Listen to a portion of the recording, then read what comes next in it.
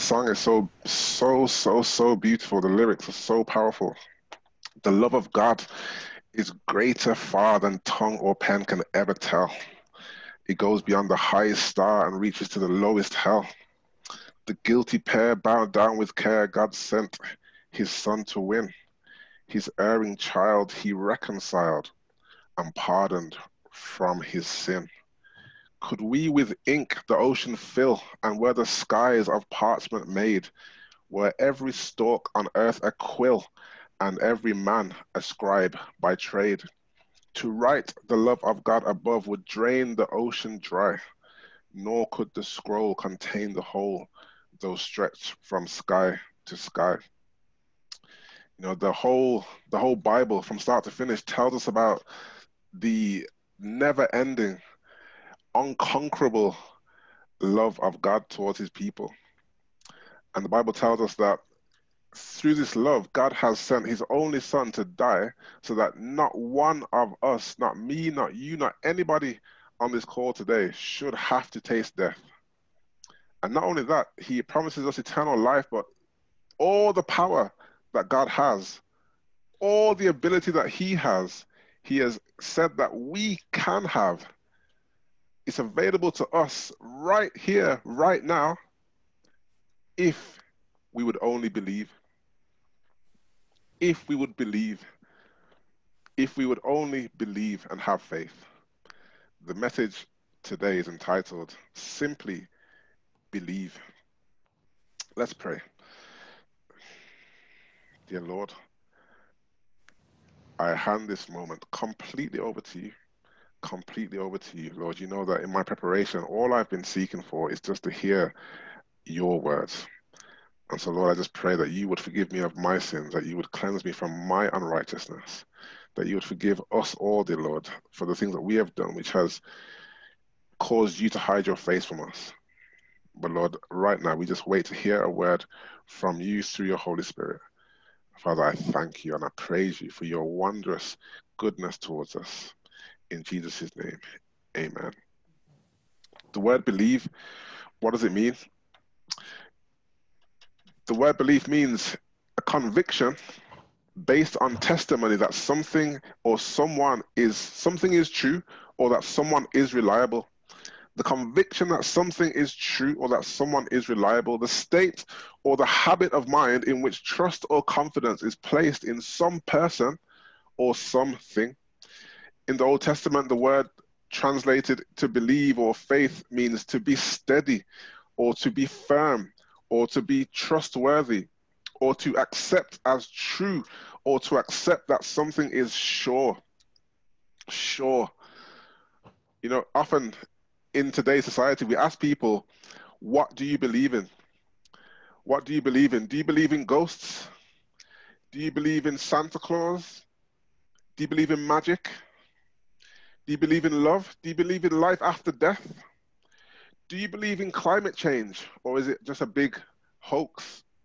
Do you believe in yourself? Do you believe in your own ability? But the question that we really have to consider, and I want to ask us all to reflect on today, is, do you believe in God? Do you believe in God? Do you believe God's word? Now, that might sound like a silly question to be sat asking believers on the Sabbath day in church if we believe in God. Because yes, no doubt, we have at some level a belief in God. Otherwise, we would not be sat here right now. But I propose to you that the belief in God that we hold is nowhere near the level of the belief that we should have in God if we really, really knew who God was. If we really understood who God was, I propose that the belief that we would have would be dramatically above what we have right now. We got to understand one thing, is that since the beginning of time, belief in God's word, the veracity of God's word, the reliability of God's word has been under attack since the very beginning. Go with me to Genesis chapter 2. Genesis chapter 2.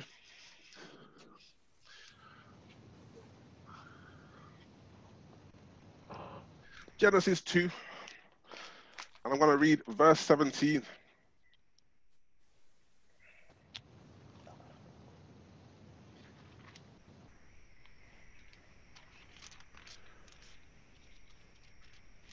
Notice what it says in Genesis chapter 2, verse 17. It says, God speaking, but of the tree of the knowledge of good and evil, thou shalt not eat of it. For in the day that thou eatest thereof, thou shalt surely die. Clear, real clear. Flip over the page to Genesis chapter 3. Genesis chapter 3. All these are very, very familiar texts. Very familiar texts. Genesis chapter 3 and verse 4. And the serpent said unto the woman, what did the serpent say? Ye shall not surely die. Ye shall not surely die. So God said, if you eat from the tree, you will die. And Satan said, is God's word really true? Did God really mean what he said? Can you really trust what God said? Now you see, the reason that Satan has this approach is because Satan himself disbelieved God's word, distrusted in God's word, and trusted in himself. Satan disbelieved God, trusted in himself, and as a result was thrown out of heaven. And now, on this earth, Satan's role, Satan's goal, performed and executed very successfully, is to cause man, me and you, to disbelieve God's word, disbelieve God, and trust in self. All throughout the history of mankind, from the Garden of Eden up until this very day, the battle that rages in this earth right now is between belief in God or belief in self. Do I trust what God has said to be true? Or do I believe in my own word above the word of God? The battle rages in the earth, and sadly, the battle rages in the church. The battle rages in the church, whereby even us, professed believers of God, still are wrestling with this question: do I really believe God, and do I really believe his word? So first thing we need to do, we need to understand the character of God. We need to understand the character of God. The first thing we need to know about God is that God is love. God is not loving. God is love. The Bible says in 1 John chapter 4, verse 7 and 8. In fact, let's go there. 1 John chapter 4. 1 John chapter 4.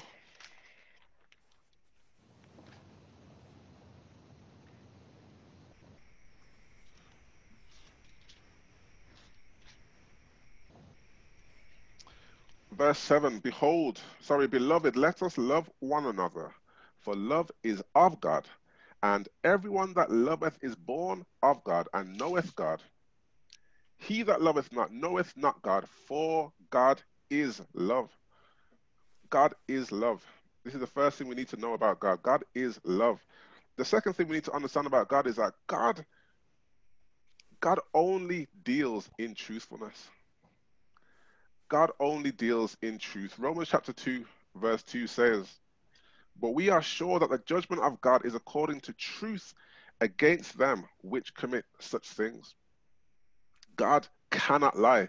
Titus chapter 1, verse 2 says clearly, God cannot lie. Hebrews chapter 6, verse 18 reinforces this point, emphasizing the fact that it is impossible. It's impossible for God to lie. God is love. God is truth, and he cannot tell a lie.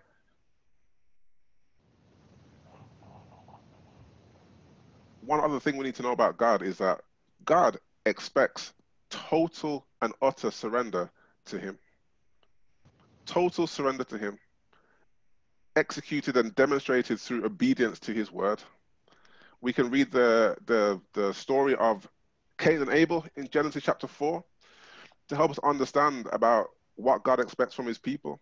Even going back to Genesis, the story we just read, God expects that his people would follow his word to the letter.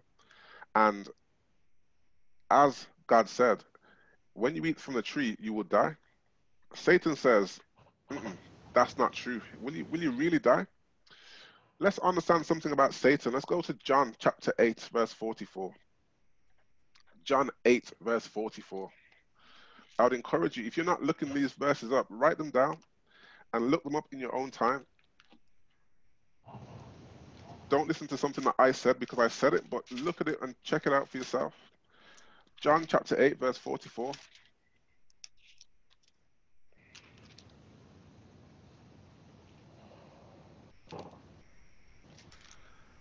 So we want to understand about the nature and the character of Satan. Jesus speaking to godly people, speaking to the church. Ye are of your father the devil, and the lusts of your father ye will do. He was a murderer from the beginning, and abode not in the truth, because there is no truth in him. When he speaketh a lie, he speaketh of his own, for he is a liar and the father of it. And so we're told clearly here that Satan is a liar. And not only that, but Satan is the father of lies.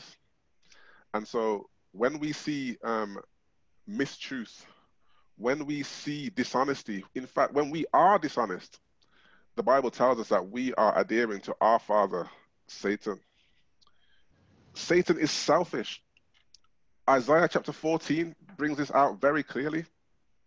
Satan is selfish. So Satan's only concern is I. Me, me, me, me, me. Me. Satan is all about me. Isaiah chapter 14 verse 12 reads, How art thou fallen from heaven, O Lucifer, son of the morning? How art thou cut down to the ground, which didst weaken the nations? For thou hast said in thine heart, I will ascend into heaven. I will exalt my throne above the stars of God. I will sit also upon the mount of the congregation in the sides of the north. I will ascend above the heights of the clouds. I will be like the Most High.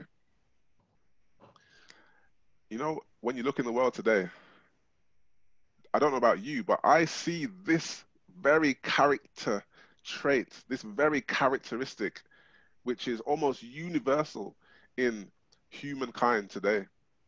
The characteristic which says that above all things, the most important thing in the world is me. Me, what I want, what I need, what I like. The Bible says that this is a characteristic of Satan. And finally, Satan is worldly. Satan is worldly, and I mean worldly and carnal as opposed to spiritual. Let's look at Matthew chapter 16. Matthew chapter 16.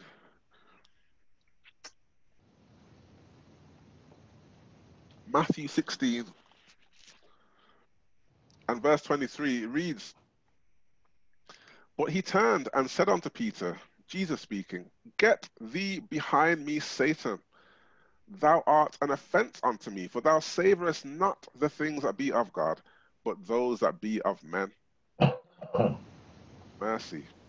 So Jesus is speaking here to one of his dearest, nearest disciples, and saying that because of your love of worldly things, because of your love of carnal things, because you are not so into spiritual things, you are more like your father, Satan, than my father, the Creator. And so we have two ideologies battling and fighting for obedience from man. We have the ideology of God, which is based on love and truth. And we have the ideology of Satan, which is based on self and lies and worldliness. Satan says, you can't trust God. You can't trust God. You can't believe in God's word. What you want to do is decide for yourself what to do. decide for yourself. You know, you can make your own mind up. You have a brain. You can decide for yourself what's good for you. But God says in Jeremiah chapter 29, verse 11, "For I know the thoughts that I think toward you, saith the Lord, thoughts of peace and not of evil, to give you an expected end." And so Satan says that what God has planned for you is not going to end up well. God's plan for you is boring. God doesn't know what's best for you. You decide for your own path forward, and it will work out better. God doesn't know what's best for you. You can decide for yourself what's best for you, but God says in Isaiah 55, "For my thoughts are not your thoughts, nor are my ways your ways, says the Lord. For as the heavens are higher than the earth, so are my ways higher than your ways, and my thoughts than your thoughts." And so someone, both can't be telling the truth. Somebody has to be lying. Either Satan is true or God is true. Satan says that if you follow yourself, if you distrust God's word, disbelieve his word, and follow yourself, trust in yourself, it will be more enjoyable. It will be more fun. It will be better for your life. But God says in 1 Corinthians chapter 2, verse 9, 1 Corinthians 2, verse 9, "But as it is written, eye hath not seen, nor ear heard, neither has even entered into the heart of man." Some versions say it's not even entered into your imagination, the things that God hath prepared for them that love him. God says, my ideals for your life are so lofty, are so wonderful, are so amazing, beautiful, lovely in every way. But what does Satan say? Really? Does God really mean that? Is that really true? Is that really true? Look around you. Nobody else is following him, and they all seem to be having a great time. Is your life really going to be better if you submit all and follow him? Satan wants you to doubt what God has said plainly in his word. Satan wants you to disbelieve what God has said in his word. But God says, I am not like you. I am not like you. So no matter how much Satan says, disregard his word, don't believe in his word. In Numbers chapter 23, verse 19, it says that God is not a man that he should lie, neither the son of man that he should repent. Hath he said, and shall he not do? Or hath he spoken, and shall he not make it good? You know, sometimes we read about the God of the Bible, and we, for some reason, think, believe, doubt, fear that perhaps God is not the same today. So we see the miracles wrought in the Bible. We see all the things that God's people were able to do through faith and belief in God in the Bible. But for some reason, we are not, because we don't see it, it's understandable. For some reason, we're not 100% convinced that this is the same God. But Malachi chapter 3, verse 6 says, "For I am the Lord, I change not. I change not." And so we should be able to have faith and believe that God, the same God who caused the children of Israel to go through the sea on dry land, the same God that worked in the disciples to cause them to preach the word and to be heard in numerous different languages simultaneously, the same God that brought the conversion of thousands of souls in each day. This is the same God that we serve today, brethren. All of these things are available to be harnessed for the benefit of God's work, but we have to believe. We have to believe. And so in your finances, Satan says that you need to work as hard as you can to support yourself and sustain yourself. You need to make sure that you are feathering your nest, doing everything in your power, because you can't really trust God to look after you. Whereas God says, seek me first. Seek my righteousness first. And all the other things that you are worrying about, all the bills, all the clothes, the food, the shelter, all those things that you're stressing about, I will provide them for you. Do we believe in God is what we have to ask ourselves. God says, if you obey me, none of these diseases will I put on you. So if you follow my commands, if you eat the things I say and drink the things I say and live the way I say and avoid the things that I say, I will put none of these diseases on you. But Satan says, eat whatever you want. You can decide. You can decide what's best for you to eat. It tastes nice, so eat it. You can decide what's best for you to drink and to do with your time. You can decide for yourself. It'll be fine. Relationships, God says, a man would leave his family and will cleave to his wife, and the two shall be one flesh. God says, be not unequally yoked with unbelievers. But what does Satan say? Satan says, that woman, she's prettier than your wife. She's slimmer than your wife. She's younger than your wife. If you go with her, it will be better than what you have at home. He says that man, he's more handsome than your husband. He's earning more money than your husband. If you go with him, life will be better with him. God says a man would leave his home and go with his wife. What does Satan say? Satan says, although you are a man and he is a man, it feels good. It feels right. So just do whatever feels right.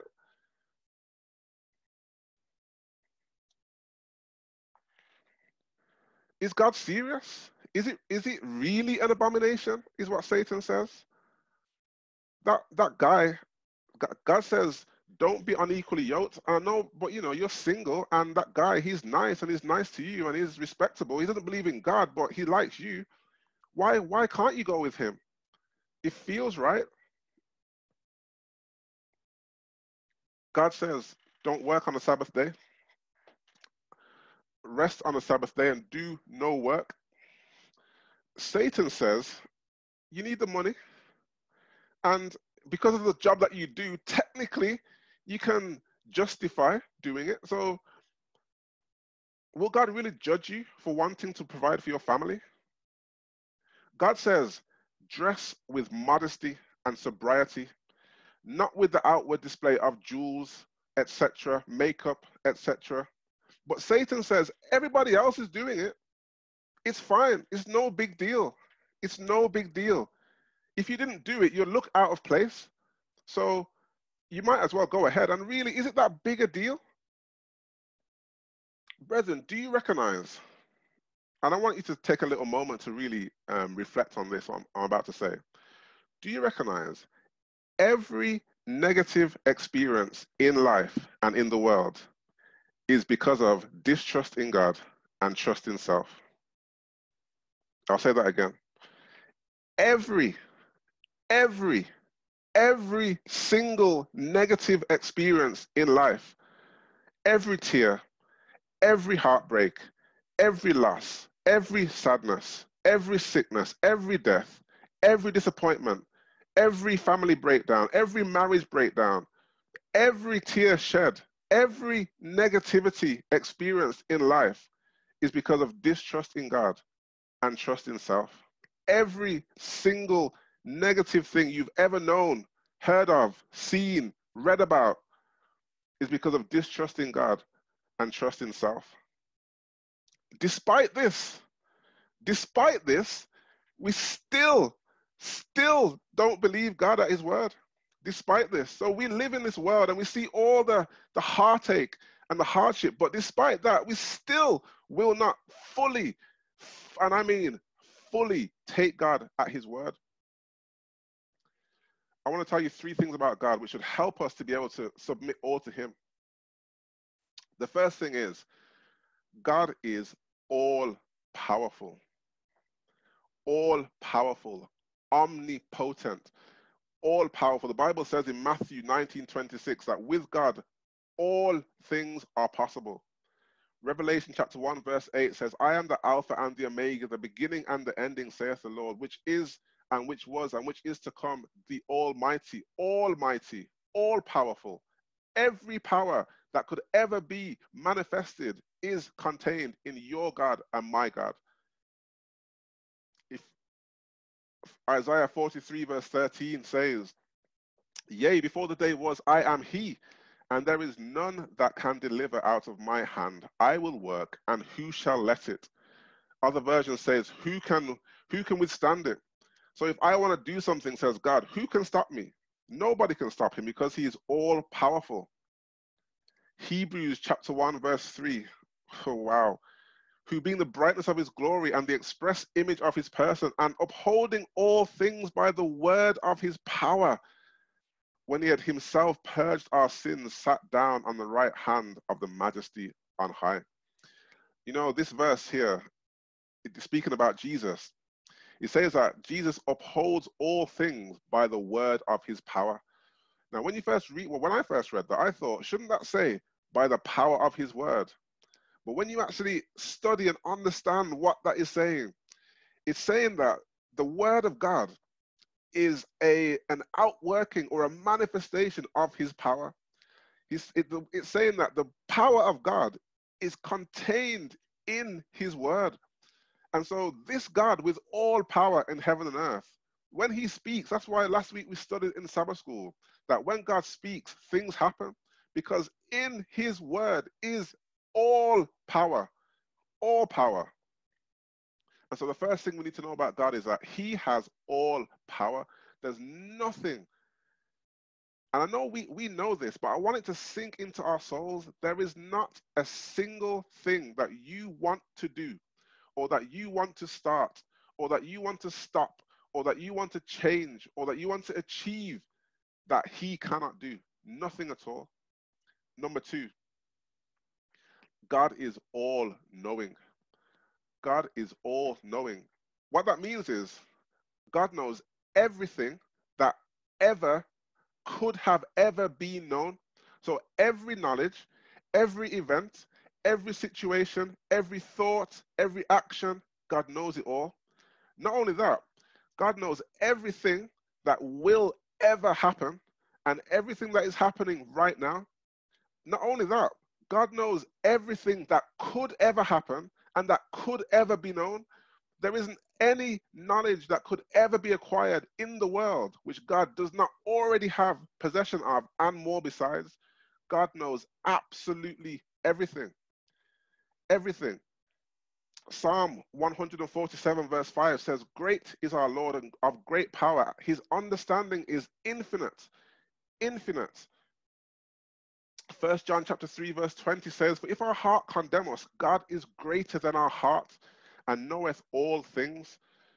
And Acts 15 verse 18 says, known unto God are all his works from the beginning of the world. God knows everything that could ever be known.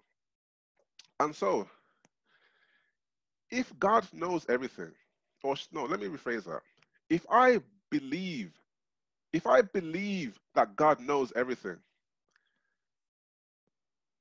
would I not want to and be willing to submit everything of my being into his hands?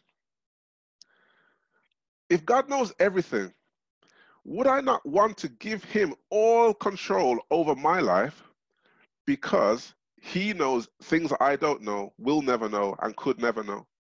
He knows what will happen tomorrow, next year, the year after, whereas my understanding is so clouded and limited. Would it not make sense to give myself into his hands?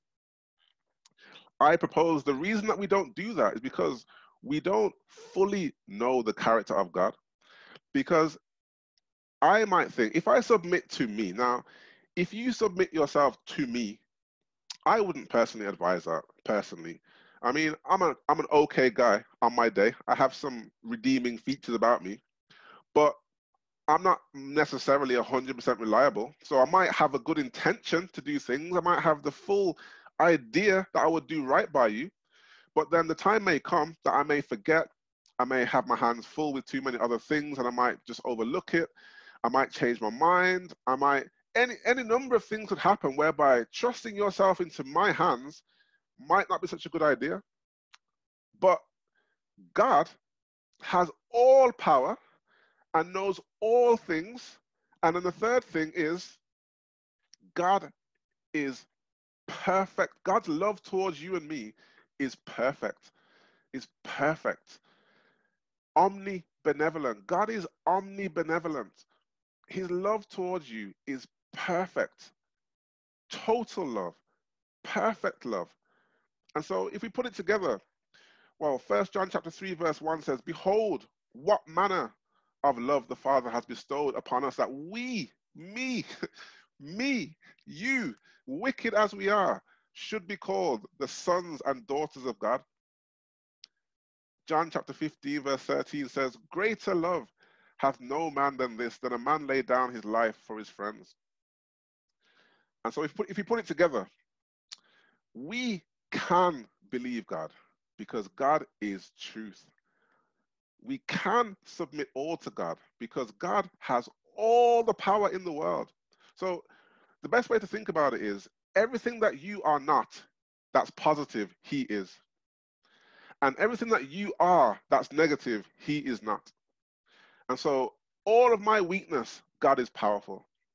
All of my sinfulness, God is pure and righteous and holy. All of my stupidity and my ignorance, God is all wise and all knowing. Not only that, all of the things I don't see, God knows and sees everything. And the reason I can entrust all of me to him is because his love and care for me is more than I can even contemplate with my tiny little mind. And so if you submit to me, that's a problem. If you submit to God, all you are doing is submitting yourself to omnipotent power, to ultimate knowledge, and to complete and total love. Now, that's why I think we don't know God. We can't know God truly, because if we knew that, belief in him, submission to him, surely it's not a big deal. It's a rational thing to do. It's a rational thing to do. But what does Satan say? Satan says, you can't, can you really trust that he's going to do what he said he would do? Can you really trust it? The truth is, not only does God love us perfectly, but God says that we should also love others perfectly. In John chapter 15, verse 17, just on from where it says, greater love hath no man than this, it says that these things I command you, that you love one another. And the truth is, I've written here that we struggle to do it on our own. Excuse me. The truth is, we cannot, under any circumstances, do it on our own. But, knowing this, God, in his ultimate wisdom and beauty and love, in John chapter 3, verse 16, as we have read and as we know, God loved us so much that he gave his only son, that whoever believes in him, whoever believes in him should not perish, but have everlasting life. Everything that you should ever want to accomplish, everything of value that you will ever accomplish will be wrought in through faith in Christ, through belief in Christ. Habakkuk chapter 2 verse 4 says that the just shall live by faith. The just, everything about the just, they're established, we are established in faith in God. We need to get to the place where we can surrender everything that we have to God. Everything that we have to God. Now, I put it to you that this should not be a fearful thing.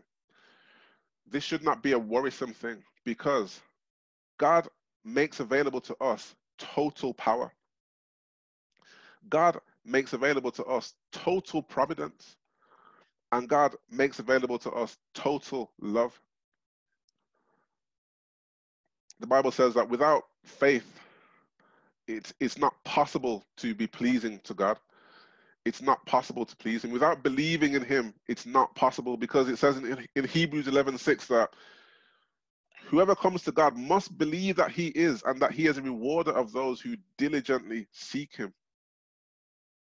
Also in Hebrews chapter 3, verse 19. Can you believe it? The verse is speaking about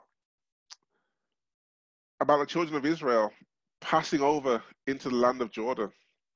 As we know, who studied our Bible, that story is a type of our journey into the heavenly kingdom in the antitype. The Bible says that in Hebrews 3:19 that many could not enter because of unbelief.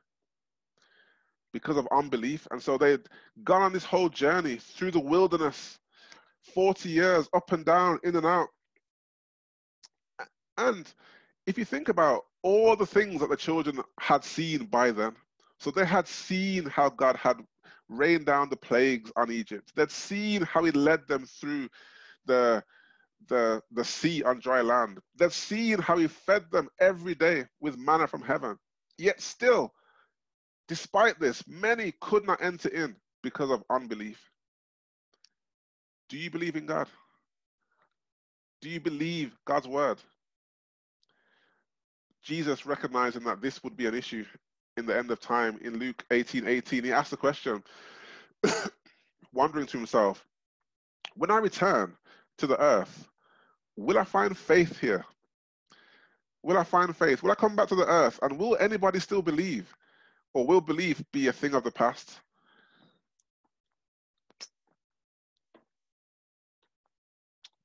The Bible says, if you ask anything, believing, you will have it. This is not my words. The Bible says in Matthew chapter 21, verse 22, write it down and check it for yourself. If you ask anything, believing, you will have it. All things are possible to someone who believes. Mark chapter 9, verse 23. No caveats. All things. All things. Think about the things you're struggling with right now. Think about your struggles. Think about the work that you're trying to find. Think about the issues you're having in your home life, with your children, with your wife, with your husband. Think about the issues you're having in your work with your manager. Think about the issues you're having in your body, in your bones, in your limbs, not doing what you want them to do. The Bible says all things are possible to those who believe. The Bible says that through belief, the sick were healed, the dead were raised to life, armies were defeated, kingdoms were subdued, the sea became dry land, all according to belief. How many times did Jesus heal? And what did he say? According to your belief, be it so unto you. According to your belief. According to your belief. Satan says God cannot be trusted. Satan says that God's word is not real and you can't take it seriously.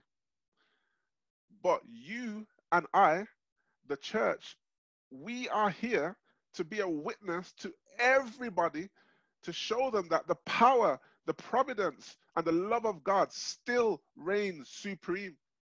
Still.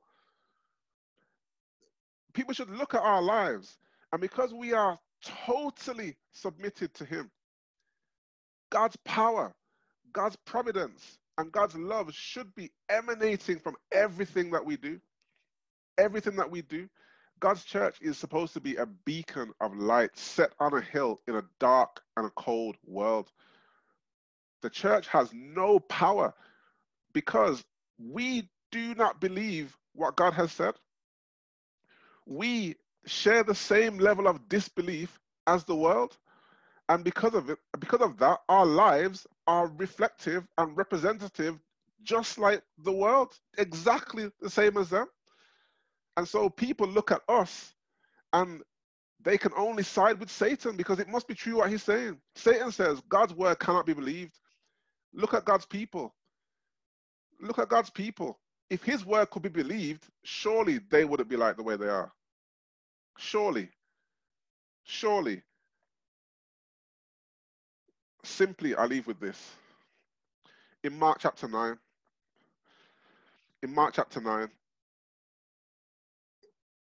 a very well-known turn of phrase.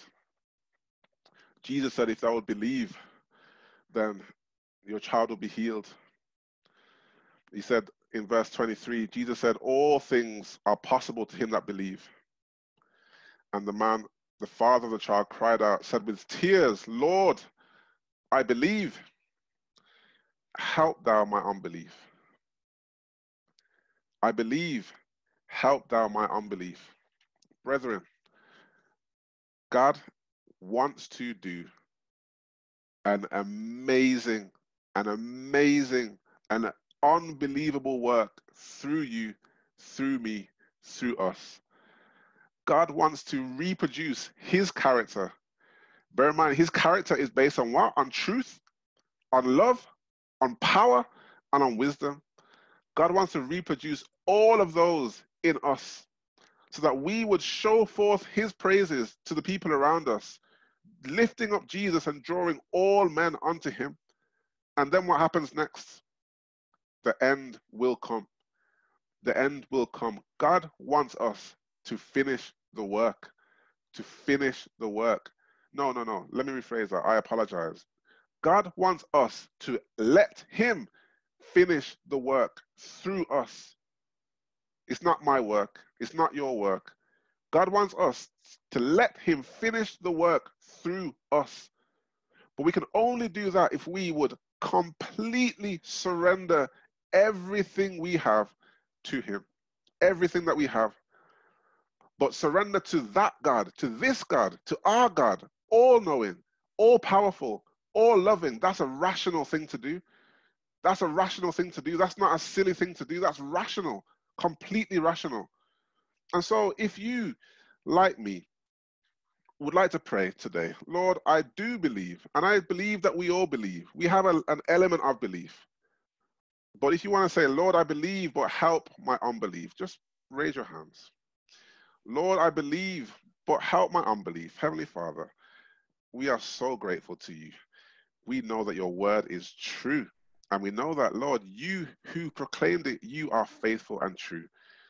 Dear Father, Christ said that all power is given unto him in heaven and earth, all power. And Lord, I know that all of these things can be availed by us if we would only believe. Dear Father, we believe, but I just pray by the power of your Holy Spirit that you would help our unbelief. And Lord, may we submit all to you. In fact, Lord, take our hearts because we cannot give it. And Lord, when you have done that, may you work in us and through us and finish the work. We thank you because we believe that you have already said it to be so. In Jesus' name we pray. Amen. Amen. Amen. Amen. Amen. Amen. Amen. I'd like to thank Elder Carey very much for his message of hope, reassurance. You know, and I think there was something in there for all of us, children, adults, whoever we think we are. You know, there's something in there for all of us so that we will have the strength to hold on to the Lord. You know, and Sister White mentioned something that she asked the angel as he was speaking. I remember reading it in one of the testimonies where she asked the angel, why is it that there's no more faith in Israel? And she said, the angel said to her, because we let go of the arms of the Lord too soon. So when we should be holding on, that is when we let go of the Lord. And therefore, I'd like to encourage us as we did hear the word from your manservant, that we will hold on to the Lord, that we will continue to have that faith and believe so that the world will see Jesus in everything that we say and do. So thank you, my elder, for that message of encouragement. And I pray that all of us will leave with that message in our heart.